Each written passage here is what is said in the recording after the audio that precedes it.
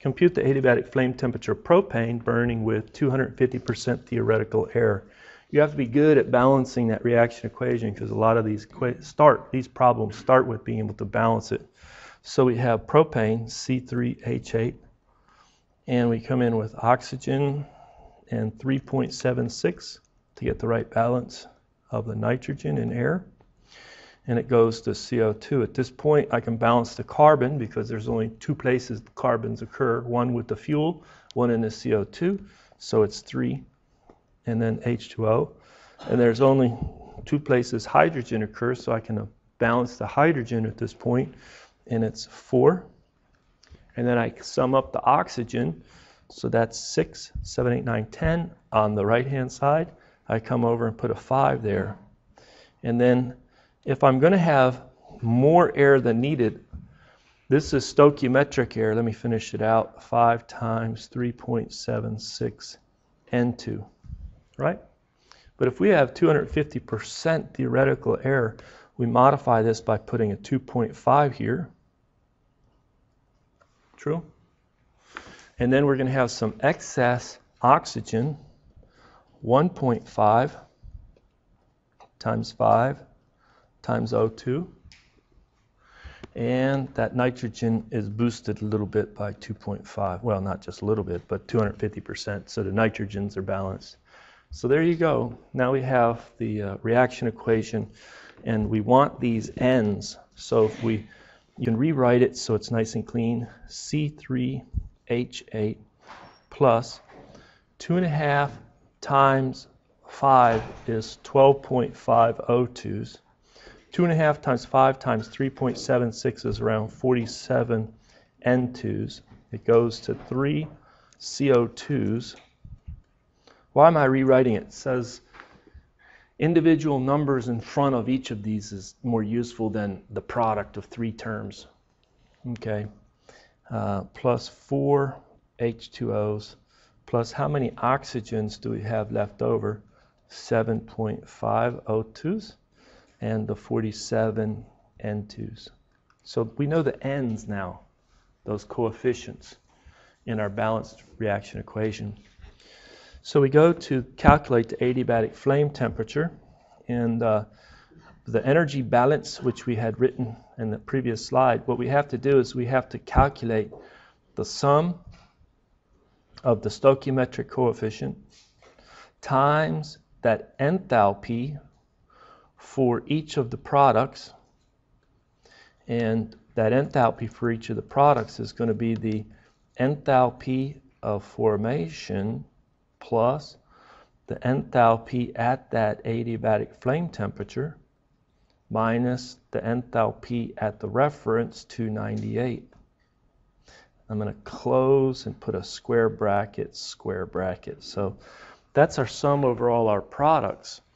And we're going, whenever you see adiabatic flame temperature, the fuel's not coming in hot. Just assume the fuel is at 298. So, and the air comes in 298. So the sum over all the reactants of the stoichiometric coefficient times the enthalpy formation, and that delta H is 0 because they're coming in, everything's coming in, and the reactant's 298. So this equation, what you do is you need to solve for adiabatic flame temperature right there. So if we write it out, you'll have 0 is equal to, for the products, 3 times the CO2. What's the enthalpy of formation? Carbon dioxide, negative 393,520, plus the enthalpy of CO2 at some unknown adiabatic flame temperature minus the molar enthalpy, 9364, plus 4 times water vapor. Water vapor has negative 241,820 plus enthalpy of H2O vapor at some adiabatic flame temperature minus 9904 plus 7.5. This is for the oxygen. The enthalpy of formation for oxygen 0, but we have O2 at some adiabatic flame temperature minus at 298 for oxygen.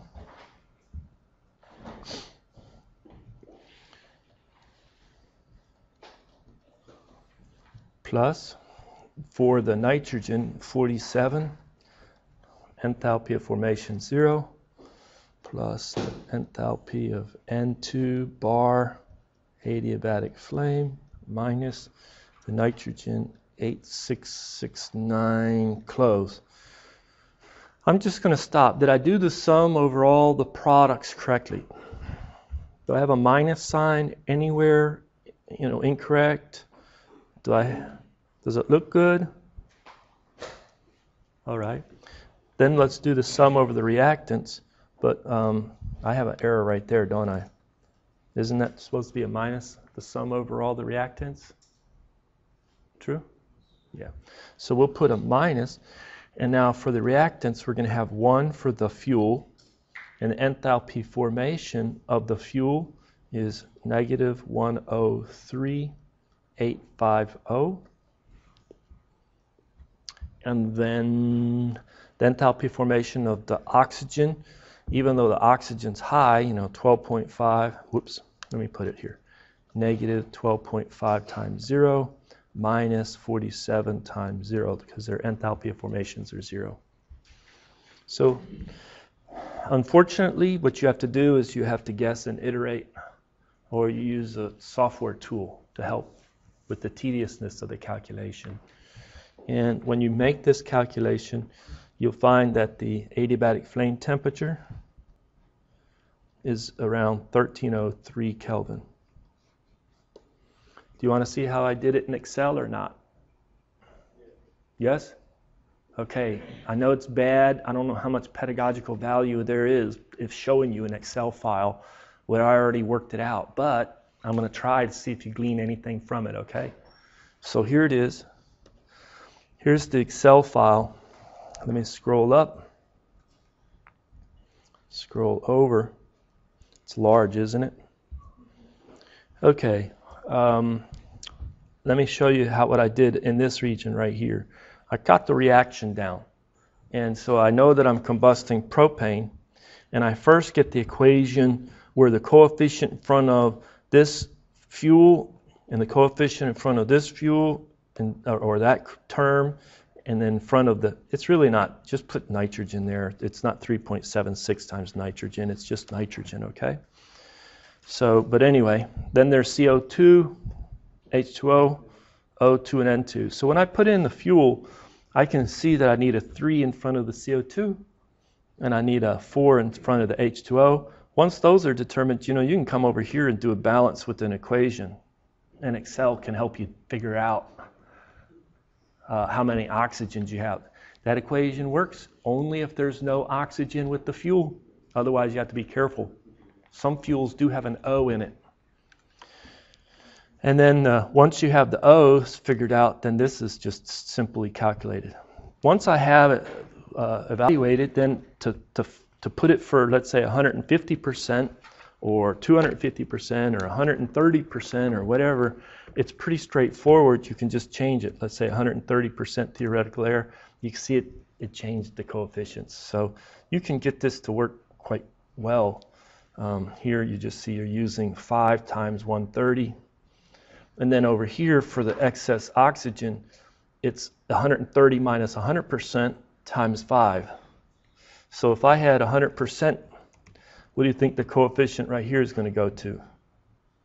Better go to 0, because I have no unused oxygen, uncombusted oxygen. So with a little thought, you can get this to work. And so, I want to put it at 250. Great. Somebody says I want it at 170. Great. I can change it, right? So that's the first 2 lines or 3 lines. Again, I should change that because it's just nitrogen there. Okay. Now, I put a sum over all the reactants. So I have a little table that goes right here, and it's just for the reactants. And you can see I'm doing the second law already, so skip the second law. Right there, what I just shaded is for the first law. Okay, so what we do is you say this is my fuel, my oxygen, my nitrogen, and the sum. I copy down the coefficients. Just copy down the coefficient, well, that there and there. And you sum up all the coefficients when you want to go over here and do mole fractions, but right now I don't need that sum for the energy balance. Y's are the mole fractions, right? I'll need that for second law, but don't. We have to put in the enthalpy of formation, type it in, until a student helps me build where I can just make a call. Maybe next semester I'll have it where I just make a call based on the fuel. There's my inlet temperature. It's the same as the reference temperature. I have no way of evaluating the H's at the reference or the inlet temperature for that fuel. So that fuel almost always is stuck coming in at 298, 25 degrees C. And the air can come in at, 400. Let me do this, 600 right here. See, so I have it copied down that temperature. If I change the top one, it's 600, 600. But then what would happen would, for the oxygen, it would update and say what a H1 is, compare it to H at the reference, 298, and then do the delta H, and then do the coefficient times the enthalpy of formation plus delta H. So this is each component in that sum, N, enthalpy of formation, delta H. Let me go back and change this to 298. And you see that the delta H's are 0. The only thing we had was the coefficient times the enthalpy of formation for our fuel. The sum is there. Pretty straightforward for the reactants. Now, what about the products? It's down in here. So I have to worry about CO2, copy down that coefficient, copy down that coefficient in front of the H2O, copy down the coefficient. What did I just do there? Copy down the coefficient in front of the oxygen as well as nitrogen. Put in the enthalpy of formation for the CO2. Usually I don't have to update that. I just put it in once because all of our hydrocarbon fuels go to CO2 and O2, CO2 and H2O. This temperature, it could change. Maybe it comes out 900. Maybe it comes out 1,000. So they all come out at the same, but I changed that top temperature for T2. The reference is there. I can make a call. Enthalpy is a function of temperature for CO2. That's looking up in the table, which you have to do manually. Look up in the table. It's a call to a routine. Likewise, H2O, and I put a little V for vapor. Just a reminder, this is H2O vapor, ideal gas. That's the call. And then O2 and N2. You do the same, N times H of F plus delta H, sum it up, and there you have the sum over all the products. Does it look good? All right. Now what do we do down here is this is Q over N sub F. So that's Q dot over N dot F. And you just see that that's just the difference between the sum over the products minus the sum over the reactants. It's a negative quantity. What does that mean? It means that it's not into the combustion chamber, it's out. This is a different problem here. I stop, okay? We'll come back and do more on this problem. So, I forgot to show you, how do I get that adiabatic flame temperature? Well, you could say 1,000 gives me a negative 66 blah, blah, blah. How about 1,500? It's now positive. I bracket it. I need to drive Q to 0. I need to drive Q to 0. So, slick in Excel, you go under data. True? Under data, you can do what if. Under what if, you do goal seek. And then it says, oh, you already selected this value, which is cell E13, right? Okay, I want to, I want to set this value right here, which is C18. I want to set that value to 0 by changing cell E13. See that? Hit OK. And sometimes it works, sometimes it doesn't. I'm sorry? Go back. Let me do this. Hit OK. Here's 900. OK. So it's not 0. And I want to change this temperature such that this goes to 0 right here. Is that?